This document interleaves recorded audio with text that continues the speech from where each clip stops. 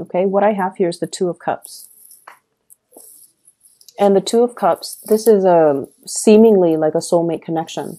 So I feel like some of you have started dating and you are encountering the energy of a person that is really, you feel a very strong soul connection towards this person.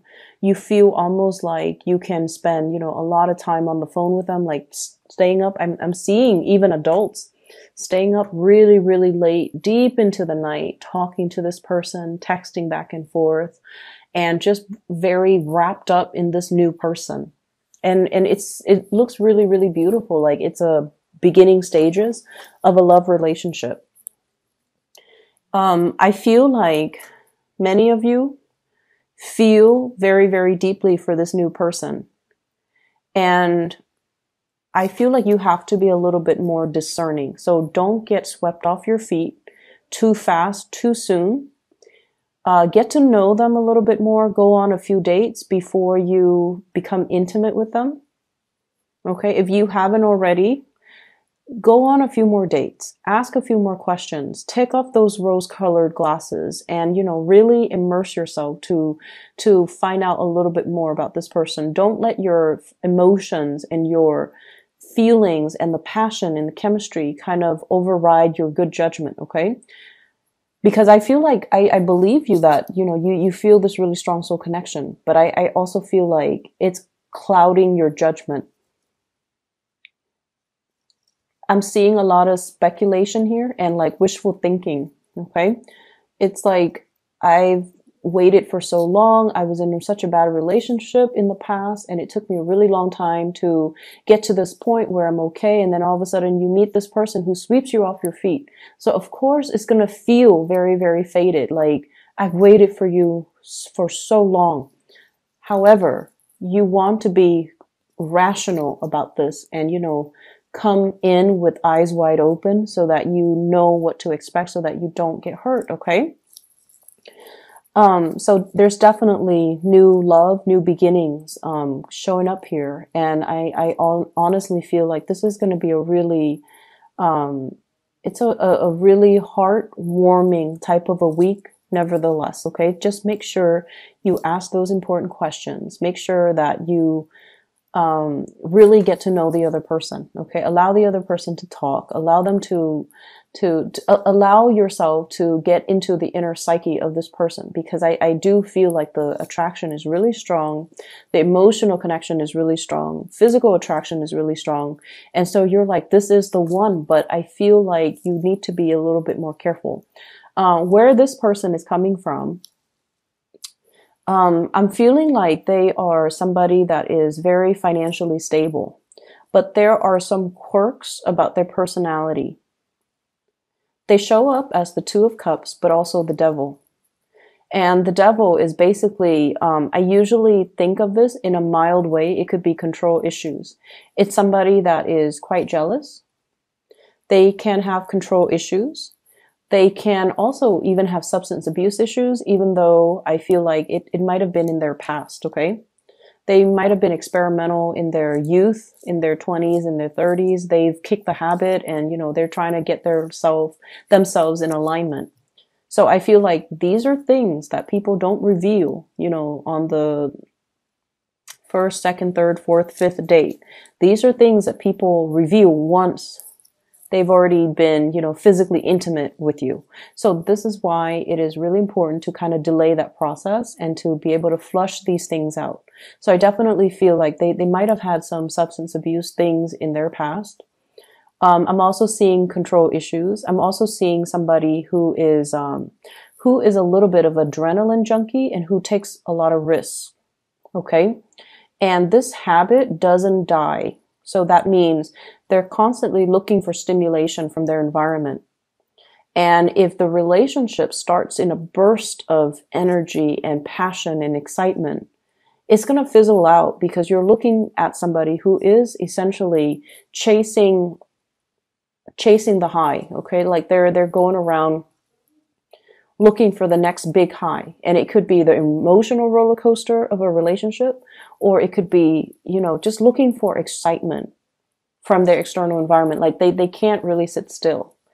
So I'm sensing that you need to really be clear-headed and not, I mentioned for Taurus to follow their heart, because Taurus people are generally very, very cautious. But I feel like with you guys, it's the reversed. Okay. You guys are not as cautious, and you're letting your heart guide this entire process, and you're not seeing the situation clearly. So you have some amazing cards. And it's telling you is to slow down. Okay. I don't feel like this is a bad person at all, but I also feel as if you rush the process too fast, too soon, it's going to burn out and fizzle out. And, that baseline rapport would not have been established for the two of you to, build the foundation of this relationship properly. Does that make sense? It doesn't mean it's not going to work with the person. It just means you have to slow it down to really find and build that common ground first before it can take off in a productive way. So that's what I'm sensing here. For those of you in coupled relationship, there are a lot of, I'm seeing like financial worries, okay, between you and the partner. And I feel like one person, once again, might be very successful, and the other person is not as well employed, is not bringing home, the same amount. And, the balance and the give and take in the relationship, it's effort. It's not so much about monetary gains, but I definitely feel some lopsidedness when it comes to the two of you working together as a couple, and there's an imbalance in the resources and the responsibilities being shared between two people. And I feel like that is putting a little bit of a strain in the relationship.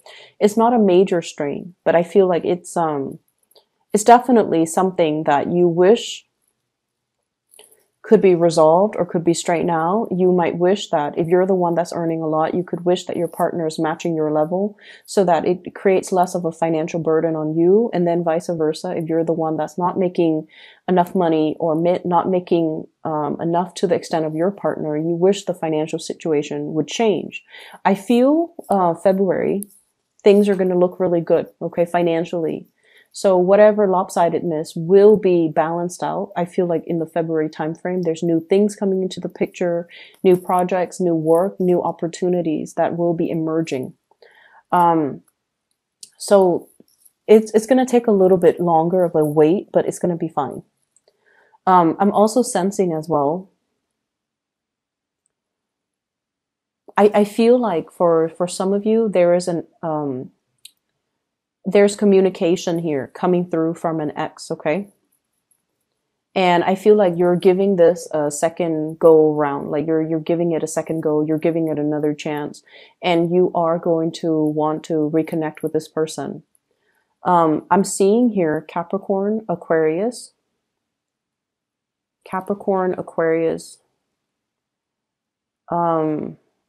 Virgo, Capricorn, Aquarius, Virgo. I have the Devil, the Star, and the Hermit.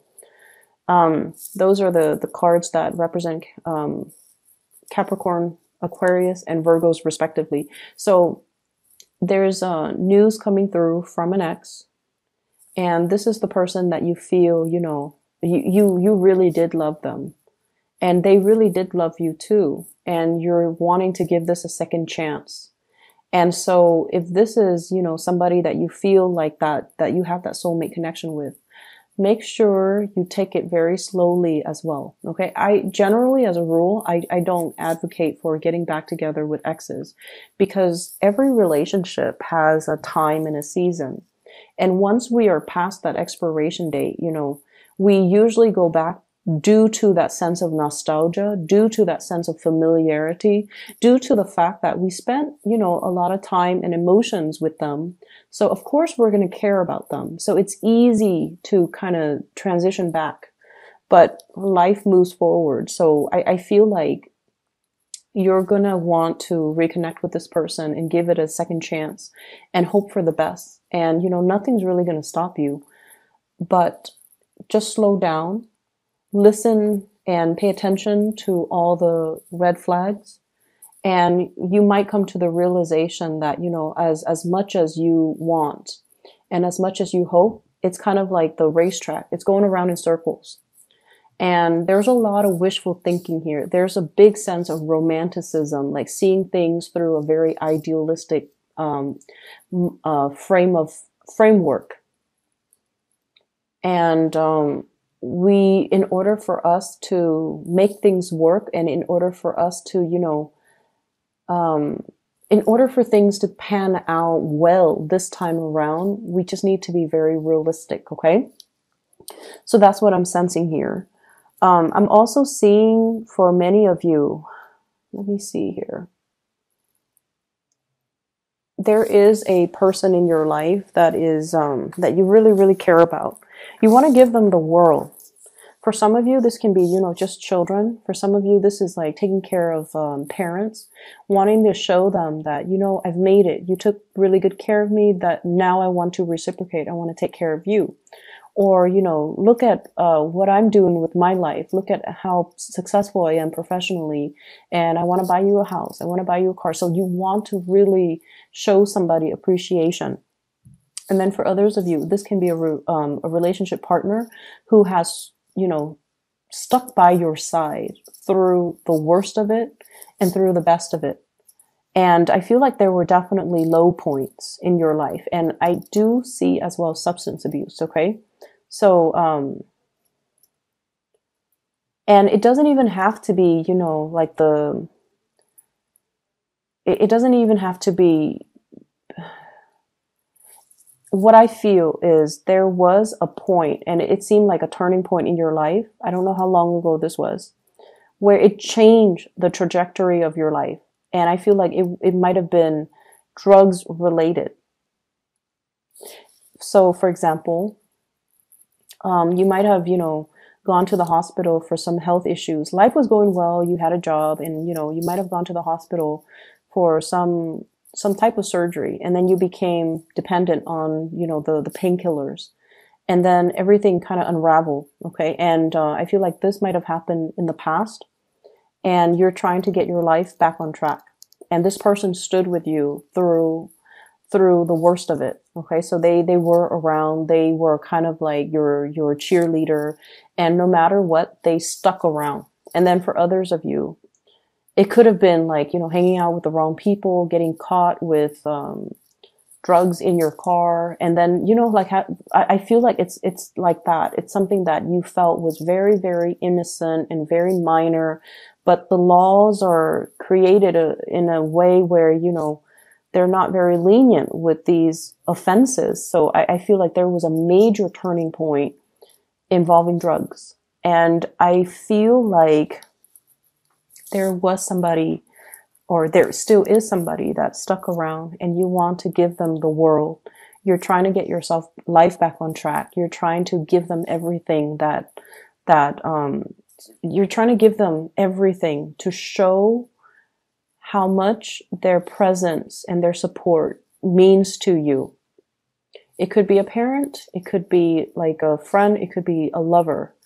And I feel like at this point, some of you are still dealing with a little bit of a financial slump, and you want to buy this person a car. You want to buy this person a house. You want to, you know, buy them like a vacation to some exotic location. You want to wish them away, and you want to just show and express it through some type of a gift. And finances are a little bit rocky, so you're not able to do that. And I feel like the financial situation will show up, will be a lot better for you guys next year. And I feel like in the meantime, what we need to really understand is that, you know, this person was there for you through thick and thin. And money and all of these things, they're nice. All of these gifts, you know, they're nice and all. But maybe it doesn't mean as much to them as it means to you. So maybe there are other ways of showing our appreciation. Okay. You want these grand gestures, but I feel like the other person might not even care. They just care about your presence. They care about your well-being. They want to make sure you're okay. And so that means a lot more to them than this, you know, townhouse, than this vacation to the Bahamas, than this than like this luxury car. Okay. So getting to the bottom of, well, not so much getting to the bottom of things, but like kind of drawing back and really looking at what's really important. Okay. And I do feel though finances will pick up. Okay. And it'll be fine. For those of you who are dealing with a water sign, so a Pisces, Cancer, Scorpio, and also an Aquarius, you have somebody that has been with you through some really, really intense stuff. You have somebody that's kind of like that ride or die type of person in your life. And you have somebody that really understands you in and out. They understand every single thing that you do. They understand your facial expressions. They understand like your emotions. Like they really, really have a deep-rooted understanding of you. And sometimes it can feel a little bit scary, right? Like when the other person knows us so well, knows what we need without us having to verbalize it. It can feel very comfortable, but it can also feel a little bit unnerving. This is somebody that is 100% on your side. So you need to nurture this relationship, okay? Nurture it emotionally, okay? You don't have to throw money at it. You don't have to, financially,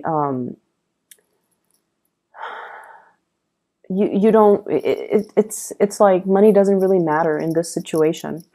So I definitely feel like you've got somebody that is really going to be by your side. They're going to stick by your side and they're going to cling to you no matter what. And they'll always be there.